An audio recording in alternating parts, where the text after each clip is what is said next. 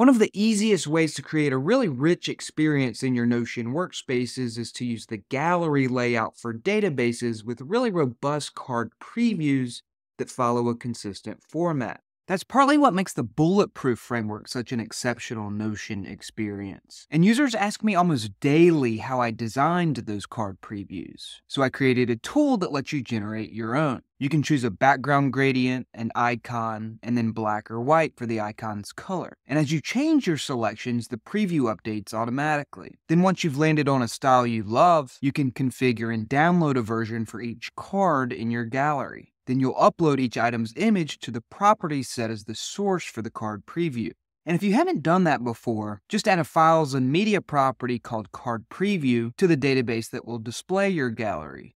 Then for each database item that will appear in that gallery view, add the generated image. And when you're doing that in bulk, an admin view with the table layout really works best. Then in the options for the gallery view, under layout, you'll see a card preview option where you can choose that new property. So within the description for this video, you'll find a link to a public version of the tool on Notion VIP, where you can choose from 3 background gradients and 25 icons.